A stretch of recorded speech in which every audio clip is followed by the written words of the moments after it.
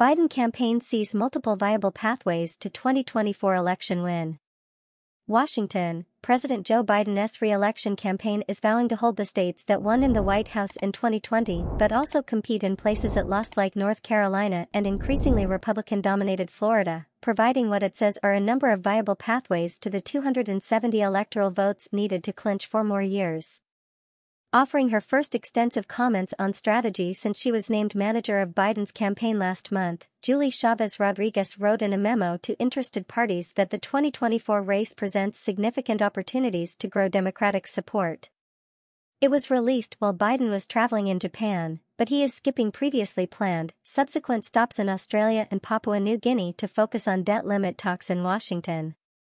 Rodriguez said the re-election campaign is planning early investments to try to retain battleground states Biden won in 2020 including Michigan, Wisconsin, Pennsylvania, Nevada and New Hampshire, and to hold Georgia and Arizona, which hadn't voted Democratic in a presidential race in decades prior to 3 years ago.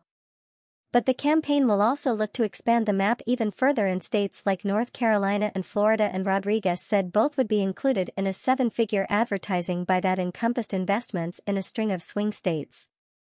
Biden's re-election campaign is built around asking Americans to allow him to finish the job he started, and has sought to paint extreme Republicans like former President Donald Trump and supporters of his Make America Great Again movement as threats to core American political values.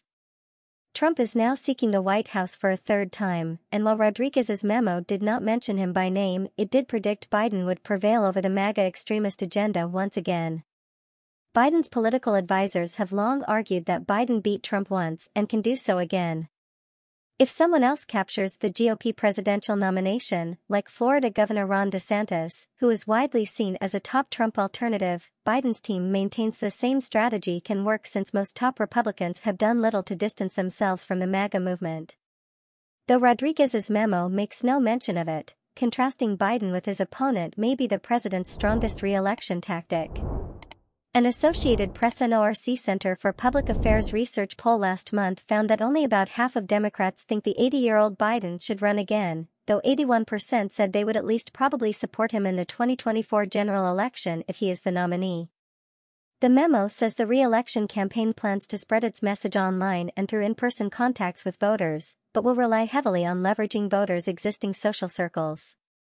While trust in the media may have eroded, trust in people's personal networks has never been stronger, Rodriguez wrote. She promised that the campaign will engage early and often with its traditional base supporters among women, as well as Black, Hispanic and Asian American voters, and young people who didn't turn out for the 2022 midterms. The memo also says organized labor will be core to our electoral success. Biden's re-election campaign says it plans to try for gains among targeted groups of voters during next year's race.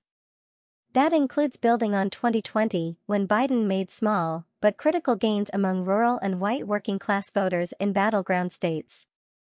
It further notes that Democrats saw support rise slightly in those demographics during last year's midterms in states like Arizona, Michigan, Pennsylvania, Nevada and Wisconsin, and remain consistent in Georgia and North Carolina.